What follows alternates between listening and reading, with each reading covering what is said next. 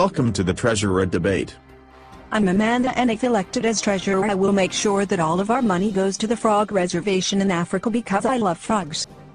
I'm Jim, and if elected as treasurer and if elected I will buy an iPod because I lost my old one. I'm Carolyn, and if elected as treasurer, I will listen to you. Well, I think that's rubbish. Why do you think you should be elected? I am good at keeping track of my own money. Another reason why I should be treasurer is because I was a penny harvest representative for my grade.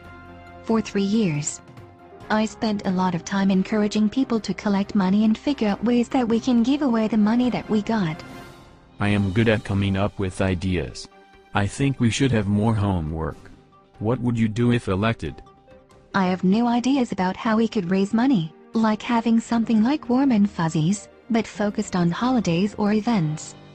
Or maybe something for the 100th day of school. Good idea. Thank you. Well, that's all the time we have for today, folks. Tune in a week to find out who wins the election.